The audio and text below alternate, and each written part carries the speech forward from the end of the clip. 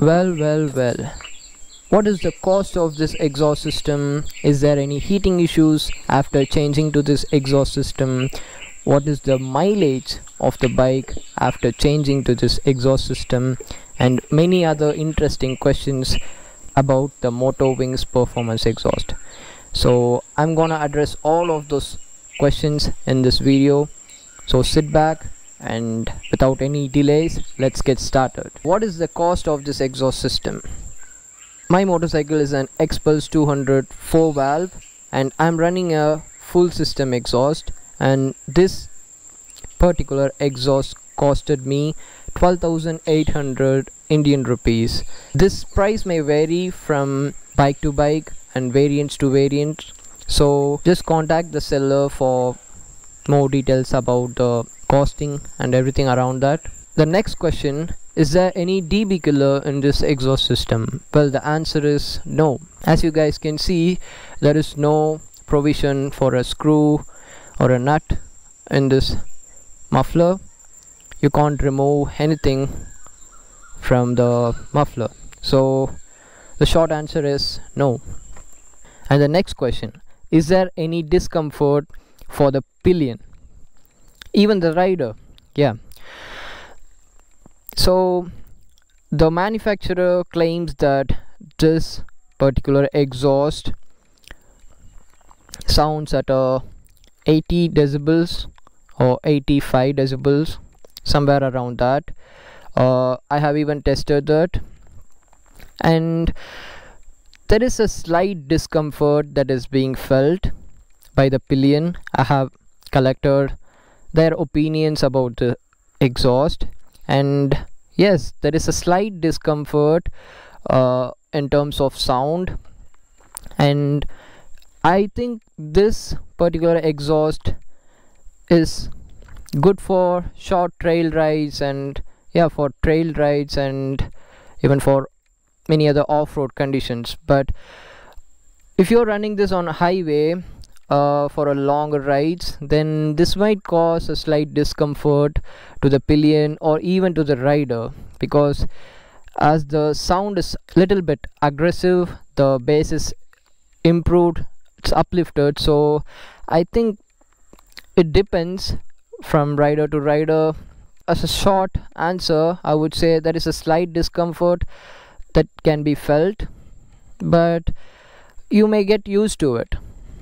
So is there any heating issues after installing this exhaust system? Do you feel any heat waves from the header pipe?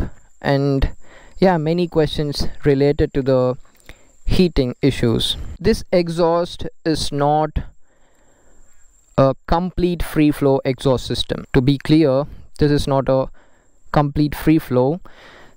This has some amount of back pressure that is being maintained. But wait, what is meant by back pressure? Let me explain. Before understanding the concept of back pressure, let's understand the working principle of a 4-stroke engine. This is a simple diagram from my old textbook. I'm going to keep it simple. So there are 4 strokes in a 4-stroke engine. 4 stages. They are suction stroke, compression stroke, power stroke, and finally the exhaust stroke. In the suction stroke, as the name suggests, the air fuel mixture is sucked into the combustion chamber, and it is a resultant of the piston moving downwards.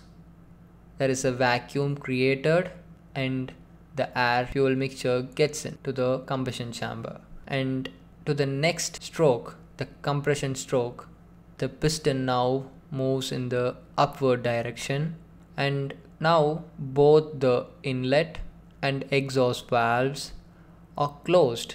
The piston moves till this point and the air gets hot and the fuel is about to get burnt. At the end of the compression stroke, the power stroke begins.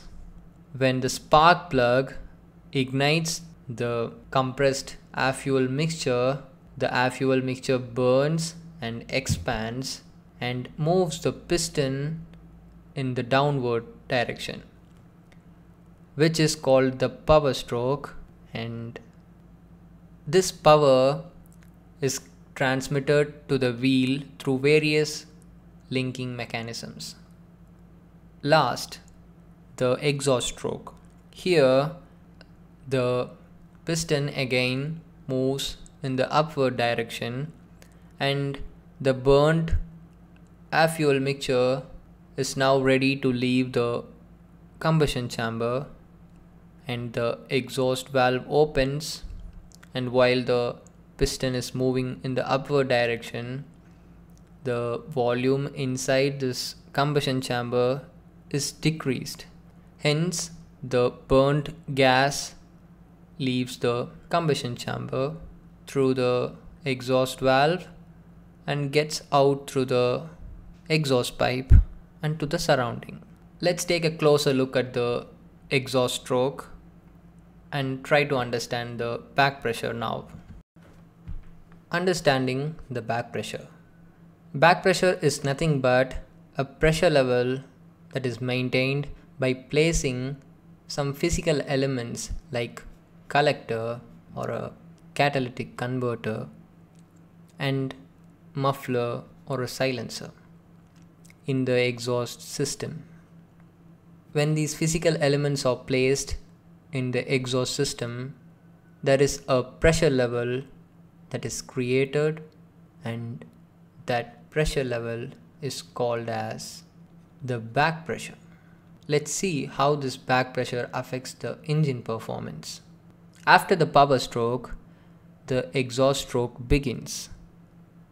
While the piston moves in the upward direction, the gas inside the combustion chamber wants to leave the combustion chamber, and the exhaust valve opens and the exhaust gas travels through the exhaust pipe and gets out to the surrounding.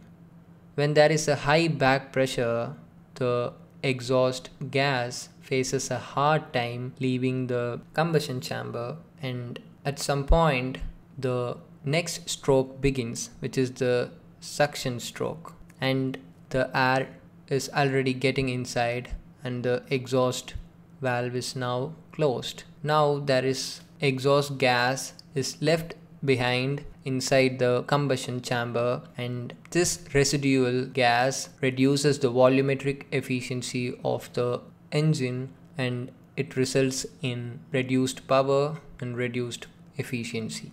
Let's say I'm reducing the back pressure by eliminating the catalytic converter, and now the system has less back pressure. And now while the exhaust air tries to move out, it gets easier and the exhaust gas moves out quicker than before, which results in a clean combustion chamber for the next stroke, which is the suction stroke.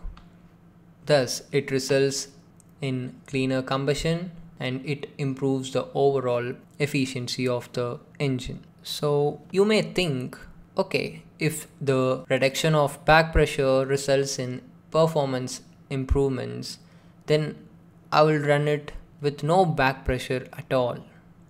Well, that can also affect the engine in some negative ways if it is done wrong. Let's say I'm eliminating the muffler or silencer from the exhaust system. Now the system becomes a free-flowing system, which of course reduces the back pressure, and the exhaust gas from the combustion chamber travels quicker than expected. And as we are running a stock ECU, the system gets little bit messed up, and what happens is the exhaust gas is now traveling quick, and it even turns into a pulse or a shock wave and returns back to the exhaust valve. And now it creates a high pressure at the exhaust valve. Why is it creating high pressure, you may ask? It's because we are running a stock ECU from the factory, and this ECU is designed to work well with the stock exhaust, which is a high back pressure exhaust, right? So it goes well with the high pressure exhaust system. But now that we have zero or less back pressure, the ECU and the exhaust system mismatches, and the overall performance is little bit messed up, and it can affect the valves, and in the long run it can even damage the engine components. So try to understand these concepts from an expert or doing some research by yourselves, and then choose your exhaust. Please don't buy some cheap slip-ons or third-party exhausts and thinking that you're saving some money, but in the long run you're creating a big hole in your pocket. So try to avoid these mistakes and ride safe. The air fuel mixture is not running too lean, so this won't cause any overheating issues. I have even raised this question with the manufacturer, and he even mentioned the same thing. And also, in my experience while riding or even after the rides, I had no such issues on the bike or even on the engine. So the short answer is there is no heating issues on the bike. It is normal. What are the color variants available in the Motowings Perfomance? There are two color variants. One is a black and another one is a chrome finish. The one that I'm running is a chrome finish, as you can see. So the next question, does this exhaust system comes with a O2 sensor provision, and does this even have a catalytic converter? And the answer to that is yes. When I asked the manufacturer about the catalytic converter, he mentioned that this exhaust system has a mini catalytic converter that is being inserted inside the full system somewhere over here, if I'm not wrong. And yeah, there is a mini catalytic converter that is inserted in there. And about the O2 sensor provision, yes, for the BS6 variants there is a O2 sensor provision that is being provided in the header pipe. So yeah, so let's talk about the weight of the exhaust system. The stock pipe weighs somewhere near 14 to 15 kilograms, whereas the Motowings Perfomance exhaust weighs somewhere near 9 to 10 kilograms as per the manufacturer. Thus this results in a great weight reduction, and yeah, this makes the vehicle more balanced on the both sides, and yeah, the bike becomes more stable. Next up, let's talk about the performance improvements After installing this exhaust system. So after installing this exhaust system, the power improves by 2.5 bhp.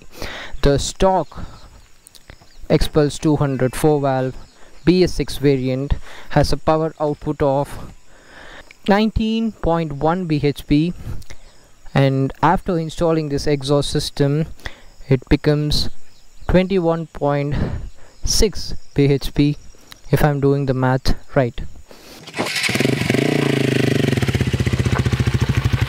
I can definitely feel the power improvement in the throttle, like the throttle response is improved. It's more quick than it used to be. If you ask me whether this exhaust system provides a performance improvement, I would say it definitely does. So yeah, last but not the least, what about the mileage? The mileage of the stock Expulse 200 4-valve is somewhere near 38 to 40 on highway. In cities it would come around 38 or 37 mostly. After switching to this exhaust, I didn't note any big changes in the mileage. The mileage is as usual, and yeah, that is what it is. And I will definitely let you guys know if there is any change in the mileage or change in the sound or change in the performance of the vehicle. I will definitely update it as a separate video on this channel. And yeah, another question,